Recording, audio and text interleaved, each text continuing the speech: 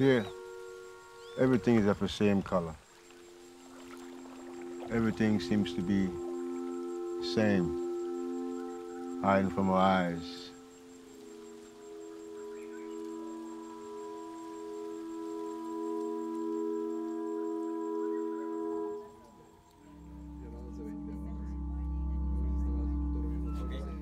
When it comes to decide the stories that I'm going to talk about in my films, usually everything starts with a location, with a place. So in this case with Tragic Jungle, I found the border between Mexico and Belize, a very thin river that divides the two countries, a border that can be crossed very easily. And then doing research about the history of the place, I realized that in the early 20s there was a big industry that started to develop, which is the exploitation of the chewing gum. Men had to live inside the jungle for 8 months or more during the rainy season, but they were all the time in contact with the jungle, especially with a jungle that is full of myths and legends because of the Mayan culture.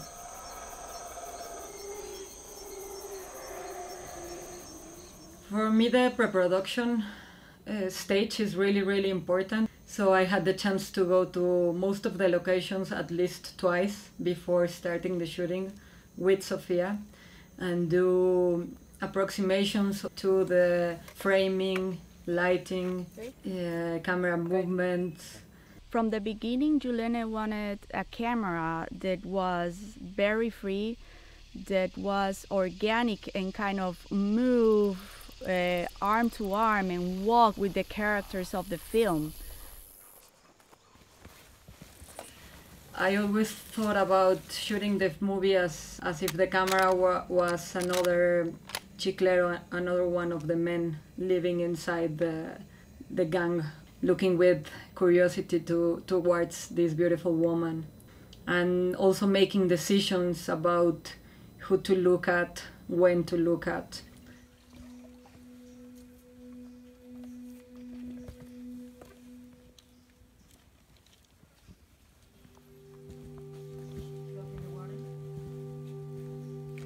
We wanted with Yulene that this jungle was a very dark jungle.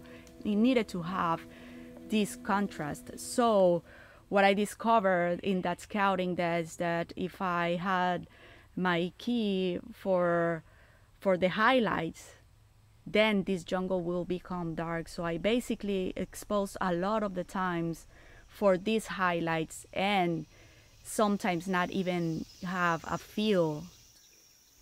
Yulene had a very clear path to follow. She didn't want warm jungle.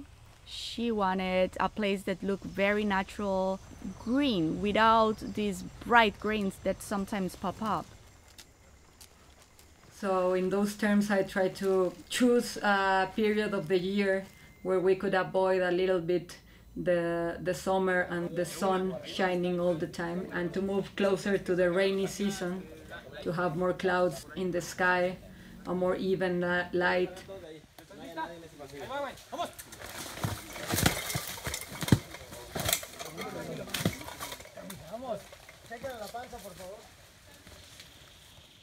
I know the Alexa Mini. I know that it's a very balanced camera. It's a camera that I like operating. Lightweight, it's not easy to walk through branches with a big setup of camera. I wanted something small. Also, it won't shut down because of any type of humidity issues or stuff like that. It will withstand the environment. For this type of shots, the top of the tree shots, they did like this type of swing with a rope. They constructed a very beautiful cage type of thing with a chair for me. So I could sit there, secure myself, and operate a handheld camera on top of the tree, which was what Yulene really wanted.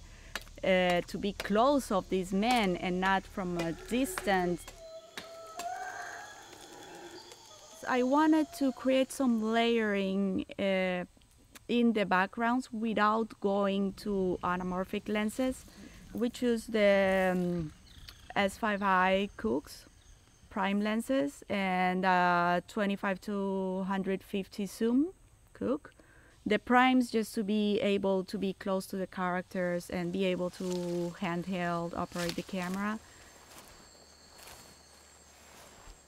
And then we took the zoom to do some nature shots where it's impossible to get that close to the animals without them running away.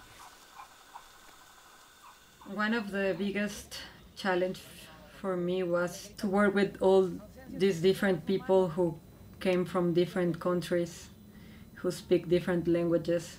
For me, is the first time that I work with a big production team, and especially to transmit to all this big group of people the right energy to be inside of the jungle, because of course the weather conditions were tough.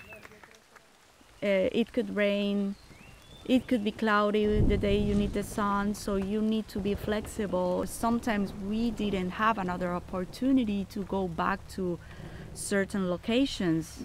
Good amount of times we shoot while it was raining, and Yulene kind of improvised with her actors some scenes just because the climate changed and there was a big storm, so she improvised some scenes according to what nature was offering to us in the shoot. What actually attracted me the most, it was the idea of portraying a jungle that is almost like a living entity. The jungle decides to defend herself from the humans that try to steal its treasures.